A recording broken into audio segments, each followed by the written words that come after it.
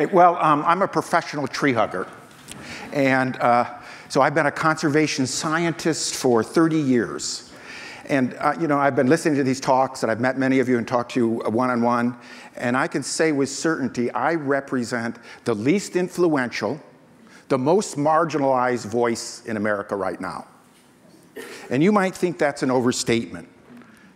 But when one of our presidential candidates accepted the nomination and made this remark, and this is not going to be a political talk, but reflect on this remark. This remark basically dismisses, in a way, the notion of caring about the planet. It dismisses that notion, and I don't blame that on Romney, and I don't blame that on the Republicans. I blame that on my tribe of fellow tree huggers and conservation scientists. And let me explain why we need to reframe the topic. Well, this whole 3 days is about resilience. It's about the things we can do with technology and society and ourselves to be resilient. But the conservation movement has fallen into a narrative just the opposite, of fragility. You know, these are just one of many images you can get off the web associated with how we think about the planet Earth. If you go to the website of just about any environmental group, Audubon, my organization, the Nature Conservancy, World Wildlife, Conservation International, et cetera, and look and see what they write about coral reefs, see what they write about deserts, see what they write about tropical forests, almost inevitably they'll emphasize fragile. It's as though Mother Earth is this delicate child and you just have to tiptoe through it. There isn't that science behind that.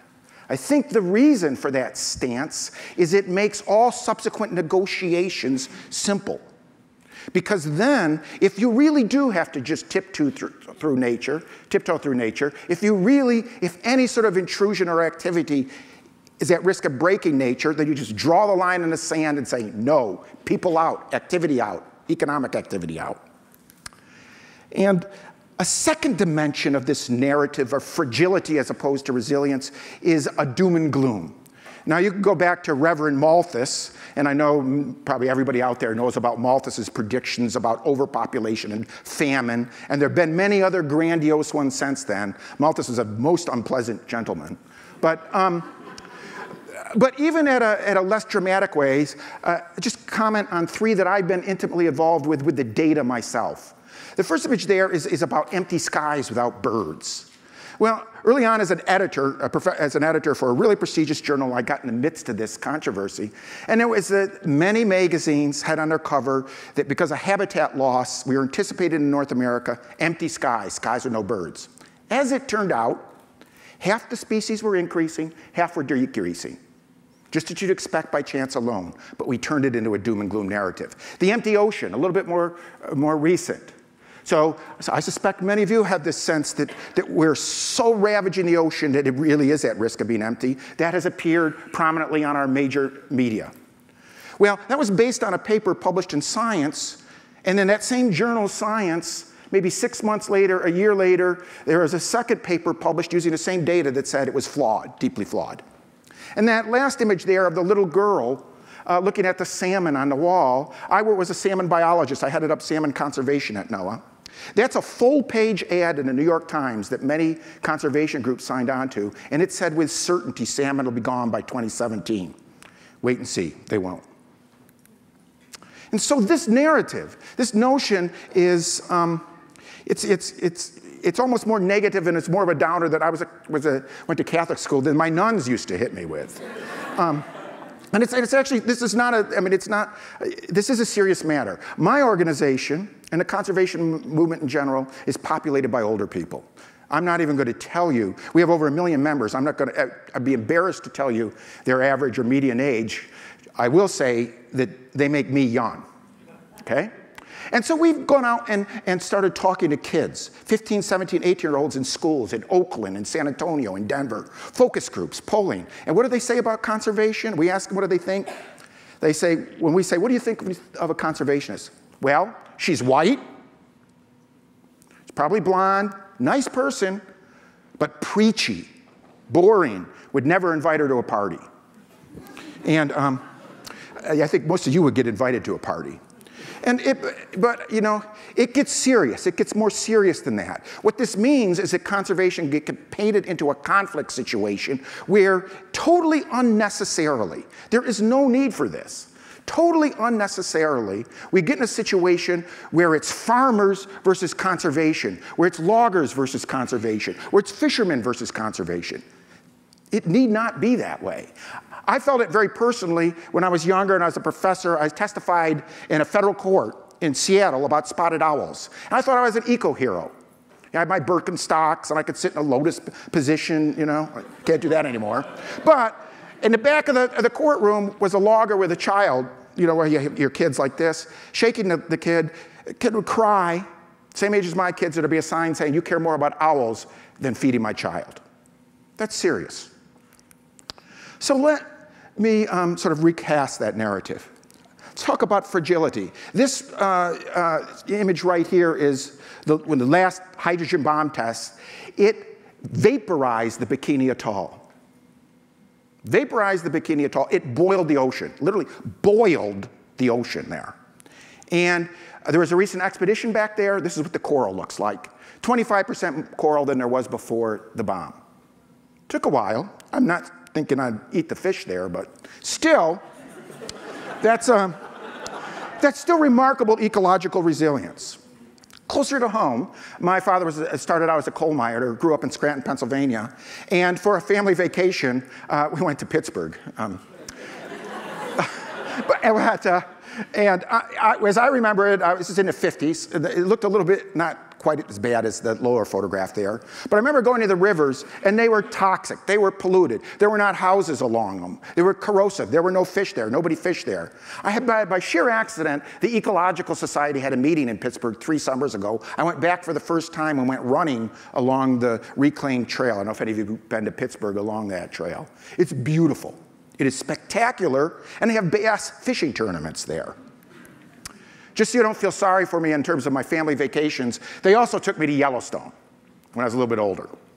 And when I went to Yellowstone, there was no chance of seeing this. Yellowstone was still beautiful. It was still spectacular, but there was no way I would have seen wolves and a buffalo herd, and now you can see grizzly bears. Not only would I not seen it, if I'd mentioned conversationally that you might see it, people would have said I'm crazy. No way. There's going to be wolves and grizzly bears, and you can go there and count on hearing the wolves at night. Pretty neat. That really is breathtakingly neat. Oh, I love this creature. You may recognize him. The coyote. It's a neat story. I don't know how many of you know this, but in the 1800s, wolves got at such a low number that Mr. Wolf had a hard time finding Lady Wolf. And like some people, they take love where you can find it. He found a lady coyote. And the result is, in eastern coyotes now, eastern coyotes have wolf genes in them. And that's very cool. The eastern coyotes are about 10 pounds heavier. They're bigger. They have strong jaws. The western coyote, the natural coyote diet is rabbits and rodents. These wolf coyotes can take down deer. And I think that's pretty cool. That's how innovative, how neat evolution could do this. This is my soulmate right here. This is the cane toad. The cane toad, some of you know this story, was brought in 100 of them to Australia. It took off. It's a plague. There's 200 million of them in Australia, and they're considered a real pest. And they're a pest because if snakes try to eat them, they die because they got toxins. Well, just within a few years, we've discovered that snakes have figured out, I won't go into the details, but morphologically they've evolved and they sort of outsmarted this, and now they can eat them. Pretty neat, this evolution thing, isn't it? I do not mean to say with these stories about Pittsburgh rivers and Yellowstone and cane toads and wolves that we don't damage the environment. We for sure damage the environment. There's no question about that. And this iconic image, you know, of Deepwater Horizon is evidence of that. But even when we damage the environment, if there's any good news, we seem to resist it. The photo there is Jane Luchenko, who's a heroine for conservation. She spent her entire career doing marine conservation. She presented in a press conference a pie chart that showed that there was much less oil than we thought because microbes were eating it. They were eating it, we should have known that. They were eating it because the water was warmer, well, not like Exxon Valdez in Alaska, and there's a natural seepage of a pretty heavy flow of oil, so there's a rich fauna of bacteria ready and evolved to eat it. But she was chastised because people just didn't want to believe it. You didn't read it. This was not emphasized. But it was a big deal. That oil spill did much less damage than anybody expected because of this microbial response. Nobody talks about it. This is one of my favorites, this sort of dichotomy between, I hate all natural. What's all natural? It's like vitalism or something. There's some, it's like all natural versus technology. And a lot of the conservation tribe has gotten into that dichotomy. Like you're either perfectly natural, untouched, pure, or, my God, technology. It's, and kids unplugged on Earth Day, getting them off their cell phones, that might be a light matter. But it's not all light matter. Over 30 countries ban GMOs. Over 30 countries ban GMOs. Ecuador, has a constitution no GMOs. Now, GMOs have risk, but the National Academy has made it clear that it's a pretty solid technology, and this banning is serious consequences. This is a cassava. A nonprofit, not a company to make profit, a nonprofit has engineered cassava so that it's virus resistant and it's enriched with protein. And that's the main problem with cassava. Cassava doesn't need much water, doesn't need fertilizer. That cassava could be a boon to conservation because it wouldn't have heavy fertilizer dosage, wouldn't use a lot of water, and it would feed people. But the anti-GMO thing is going to make a problem for getting that in Africa. Technology is what you make of it. The image up there of that flying, I think some of you may have heard the talk from Isuzu earlier, that's the Scan Eagle, which has military purposes right now. But remember, that technology came from tuna boats, tracking tuna, and there's no reason that technology couldn't be the greatest environmental sensor there is. And this notion of unplugging kids, I don't want to unplug kids, I want kids to use these cell phones and go out and do citizen science with them. They could do amazing science and environmental stuff with them. So my reframing is to think about nature as natural capital. And it's not just mine, it's the Nature Conservancies and many conservation groups. It helps business and it helps people. And this is we'll see what happens with this. Nature has people in it joyous. This is a postcard we sent in Alabama. In these depressed times, we're trying to get the public to vote spend public money on protecting wildlands in Alabama. We'll wait and see in a few weeks what happens with that vote. I'm really, really hopeful, but pay attention. Just think what that means. In one of the poorest states in the country and one of the hardest times if we can get people to embrace nature. But it's because we talk about it this way. We don't talk about it this way. All right? It's amazing. Another dimension many of you may not realize from the Deepwater Horizon is that one of the things it did, and you may have been touched by this, is it drew attention to the fact what of a magnificent ecosystem and a special national treasure the Gulf is. It's a treasure for its seafood. It's a treasure for its culture. It's a treasure for the recreation we get there and its natural beauty. And it really inspired a lot of us. Well, it inspired the Nature Conservancy as well. And we've gotten volunteers and hired people and raised money, and we're trying to put back all the oyster reefs from the Gulf. It costs $1 million a mile. That's not bad. So maybe 1,000 miles, $1 billion. Still not bad. But that's a vision of working with people to put back oyster reefs. And I have to say, ideas are good, but one of the neat things about my job is you get to do stuff and see stuff. And one of my scientists, I was just meeting with my scientist earlier this week, and Judy Hayner is her name, I have to give her credit. Judy Hayner in Alabama led this project. And what you see there is the change as a result of putting in oyster reefs. So the farthest right-hand side, you can actually see the oysters very clearly. You can see the oyster reefs that we've built very clearly. And you can see what I've circled there is a marsh, land being reclaimed. Get on Google, and you can see the result of that action. Well, those oyster reefs are also going to deliver oysters for food, fish habitat, sand for the beaches, protect against storm surge and flooding and damage to people. And that's just the beginning of what the oyster reefs do. Amazing. That's a benefit to people. And this is not because the Supreme Court said corporations are people, but nature also figures into the economy of corporations. We all know corporations, they're like keystone species. because of the energy and material flow, they have huge impacts on the world and the planet. But the planet also can benefit them. This is Dow Chemicals plant in Freeport. 10,000 employees. It's a mini city. And we work with Dow to do something very much like that oyster reef, only it's salt marshes, because what the salt marshes do is protect Dow's facilities from storm surge during hurricanes. And we can quantify it. We have solid science to show that. And it borders a wildlife refuge. That's pretty neat. It's in the corporation's best interest to make an alliance with protecting nature there.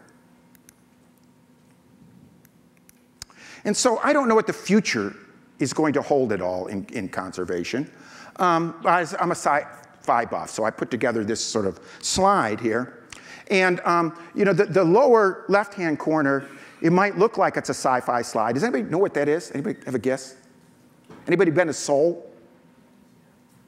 That's a river that runs through the center of Seoul, Korea, and it used to be covered with, it was covered totally with concrete. Covered totally with concrete. They removed the concrete, restored the river, and it's a vibrant center of nature that runs right through the center of Seoul. People love it. It's like Central Park. I mean, it's pretty wonderful. This can happen in rivers all around. The upper right-hand figure, that is sci-fi. Who knows? That may be the future cities of the world. The woolly mammoth, I threw that in there. Many of you may know this. But the woolly mammoth I threw in there because there's a Japanese lab, and they've assured us, and I'm pretty confident they could. I'm not sure they should, but they could, within 4 or 5 years, bring back the woolly mammoth gestated through an African elephant. So you take the woolly mammoth DNA, put it in an egg, and then the African elephant is the mother. Now, that might scare a lot of you, and it probably should. But I put it there to just recognize that this amazing combination of technology and nature has just astonishing possibilities. So I think the default, instead of the default being fragile nature, the default is in fact resilient nature. It's resilient. You want to learn how to be resilient, look at evolution and what it produces. And add in technical innovation, and there's no reason we need the doom and gloom. Absolutely no reason. It doesn't mean it's automatically going to happen. It's going to require smart and thoughtful choices. But nonetheless, this fragile doom and gloom narrative is going nowhere. And let me return at the end to this quote. Okay? So this is, again, candidate Romney's acceptance speech quote. And after he dismissed Obama's caring about healing the planet, he said, "My promise is to help you and your family." I'm sure he believes that. I'm sure he really does want to help you and your family. But there's a dissonance there, isn't there? I mean, you and your family live on this planet, right? But it's my fault. It's the conservation's community, my tribe of fellow professional tree huggers' fault for having allowed this dissonance to exist, for having allowed us to get in battles of jobs versus conservation, for having overstated fragility, for always being about doom and gloom, and for not embracing technology. And I think I'll end it there, and thank you for listening to me. Thank you, sir. Perfect.